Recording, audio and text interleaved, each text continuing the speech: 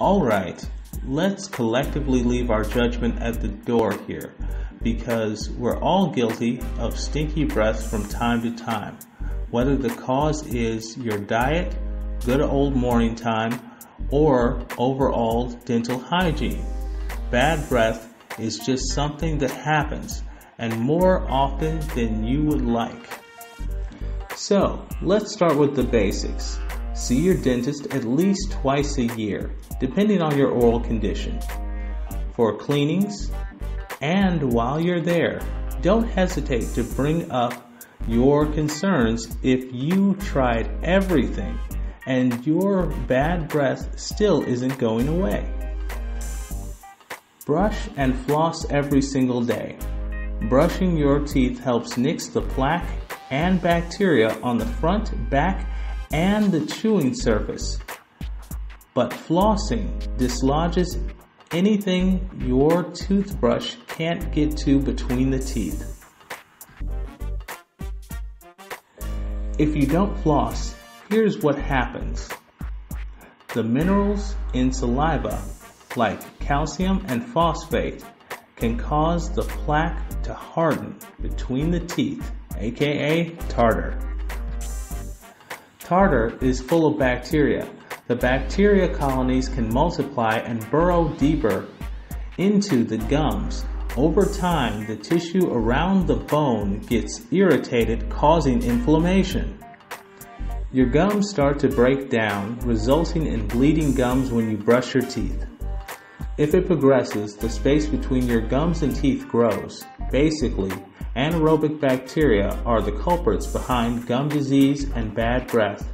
So, brush and floss, or bad breath will be the least of your concerns.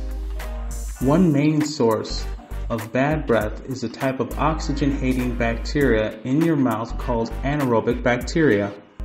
Since they don't like fresh air, they nestle deep inside your mouth surfaces, causing inflammation and bleeding of the gums, which in turn creates sticky sulfuric byproduct. For this, it would be best to use a tongue scraper to remove the bacteria burrowing in the fuzzy filaments of your tongue, or try using a clean spoon instead. Since anaerobic bacteria hate oxygen, try gargling with an oxygenated mouthwash to kill them fast, even in hard-to-reach places like your tonsils.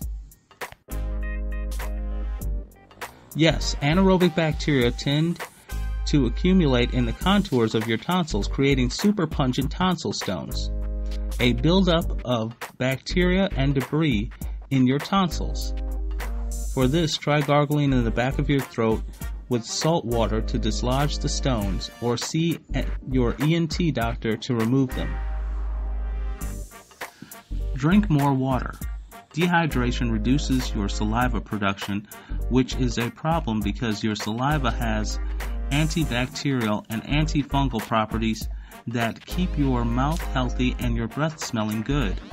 On a basic level, your saliva also helps break down your food, wash it away, and lubricate your teeth to prevent food from being stuck. If the food is decomposing in your mouth because it was not broken down or washed out, bacteria can flourish. The more food you leave behind, the more feasting for the bacteria. While we're on the topic of dehydration, get rid of all your alcohol-based rinses because, ironically enough, your mouthwash could be your problem. Alcohol dries out your mouth, which leads to more bacteria growth.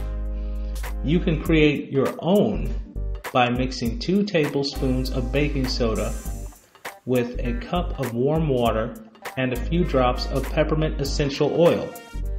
Baking soda is a natural antibacterial, and peppermint can help freshen your breath in a pinch if you run out of mouthwash. Now on to what to eat to stay fresh. If you're already out on the town, order a drink with mint leaves, or casually ask your server for a side of parsley. The mint helps freshen your breath, and the parsley contains chlorophyll, which fights against the sulfur compounds in your mouth.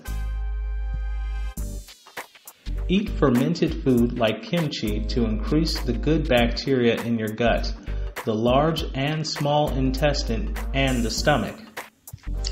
In addition, when the good bacteria thrive, there's less room for the bad bacteria, which gives off a not so pleasant smell that travels up from the digestive tract into the mouth. The hard texture of apples, celery, carrots, etc. can remove food caught between your teeth and rub away the bacteria that's clinging to them. Think of crunchy foods as nature's toothbrushes. Finally, chew sugar-free gum containing xylitol. Gum contributes to better breath for a few reasons. First, the act of chewing stimulates the flow of saliva, which, remember, helps flush away bacteria. Second, it helps pick up food that has been left behind. And third, xylitol, a sweetener, is an antibacterial. Try gums with xylitol. Or if you're not a gum fan, try mints with xylitol. Did you like our fresh breath tips? Did we miss any? Let us know your thoughts.